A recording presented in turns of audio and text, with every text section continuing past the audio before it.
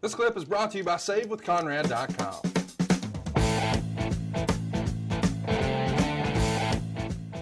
So, you guys show up to the building that day, and what happens? Jeff went in and met with Vince, and then met with JR, and they got him a check that day for whatever it was that he wanted. And he went out, he did the match of China, put her over like $1 million, and left. And I remember, Jeff coming up, and by this time, Jeff and I had really gotten over all of our stuff, and we were cool. And I remember him coming up, and he said goodbye to every single person in the building that night. And Jeff's version, I shouldn't speak for him. The version I've heard is that Jeff just wanted what was owed to him, and that sometimes some pay-per-view residuals and some house show checks and all that would kind of trail. And he was concerned that if he went and showed up on WCW TV, given the circumstance and the Monday Night War and all that some of that money would have been even slower to come, if it ever came at all. So he just wanted whatever he had already earned in one lump sum that night. Is that, to the best of your understanding, the way it went down? That's the best of my understanding. Yeah. From Jeff's side. Yes. And frankly, I don't disagree with that. You know what I mean? I don't disagree with him wanting that. I don't disagree with it either. I just think it's funny that the narrative gets pushed out there, that he held Vince up for a bunch of money. He didn't hold him up for a bunch of money. He wanted what he had earned. But again, at the time, it was he held Vince up and he wasn't going to go out until he got his money. And at the time, it all got put on JR. And it is not, 100%, man. It's that one can't be put on JR. That one was Vince, trying to salvage something and make it all work. Again. Anything else you want to tell me about this? I feel like you're not sharing. No, I mean, really. See, you want more. That's it. That's the story. There's nothing more to it. That's all there is. Jeff came in, and it wasn't like a big screaming match. It wasn't a fuck you. It was, I'm here to do my job. I want my money. I'd like for JR to give it to me. They met. He got it. He went out and did his job. No other drama other than that. So there wasn't any. Vince was not blowing a gasket backstage? No. China wins the Intercontinental title from the departing Jeff Jarrett in 8.5 minutes. This is a good housekeeping match, which is essentially a street fight with household appliances. They advertised Deborah as being in China's corner, but of course Deborah's never actually here. Lots of silly, weapons here. A toilet seat, a garbage can. She stuffed a banana in his mouth. She jumps off the apron through a table. Jarrett whips China with a fish. Lawler starts to make all sorts of fish smell jokes. There's milk, flour, and eggs. Lots of silliness. Low blows and such. The match is stopped and started. Finally, we get it.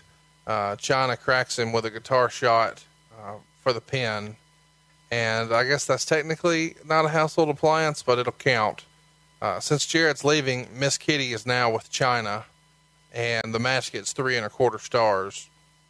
After the match, the rumor and innuendo is Jarrett walked right out to his car, even with all that shit on him, and left the building. 100% completely false. Jarrett went back to the dressing room, took a shower, got dressed, and walked through and thanked everybody and said goodbye to everyone. So you felt like he couldn't have handled that much better? After the fact, he was fine. He debuted on Nitro the very next night by running into the ring and hitting Buff Bagwell in the head with a guitar, and he had a pretty successful run that time in WCW. He won the world title 4 times, the U.S. title 3 times, and we all know the story about Vince buying WCW in 2001. It's that famous simulcast on March 26th, and Jeff had just been on TV on Nitro and said, Vince now says, as far as the Jeff Jarretts of the world are concerned, you know how Jeff spells his name. That's Jeff. Well, you know what? I would suspect that it might be spelled a different way after tonight. That would be Gjeff. double O, N, double E, gone. So you were there, chat me up. Was this a shoot? Was Jeff kind of persona non grata with the company at that point? Why did he never get another opportunity? Well, I was there. I was in Panama City. I was actually there with Jeff watching that promo for the first time with Jeff. Right. I had no idea that Vince was going to cut that promo. Sure. At all.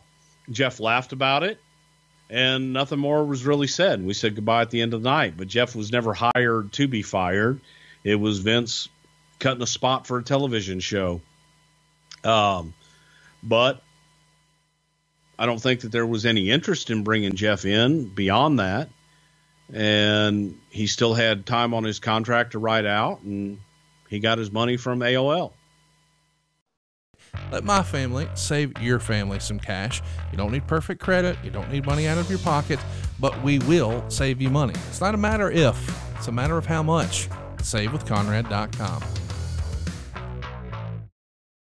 All right, boys and girls, that's going to do it. And you know how the story ends with Jeff in the WWF.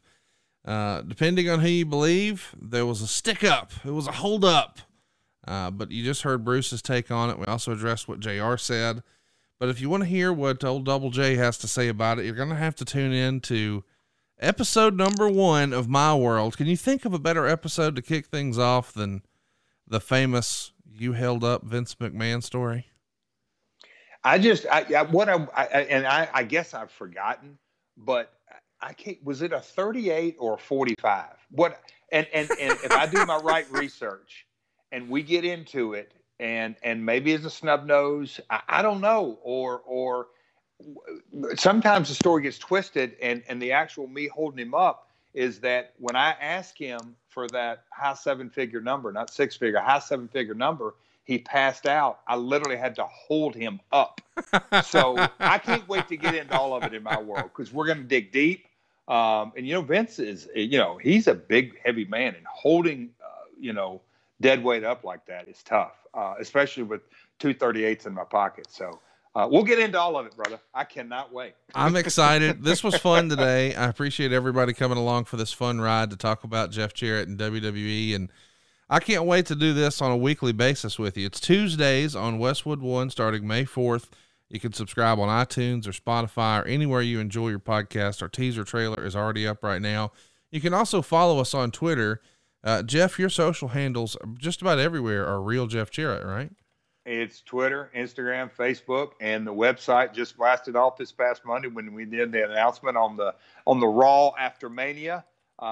Kudos to your entire team, man. It is everywhere, and the press tour that's lined up. I got one for the UK, I got one for Australia, and I've got one here for US, Canada, and Latin America. So, man, it is going to be a busy, and may the 4th be with us. May the 4th, here it comes. By the way, follow us on Twitter. It's at My World Podcast.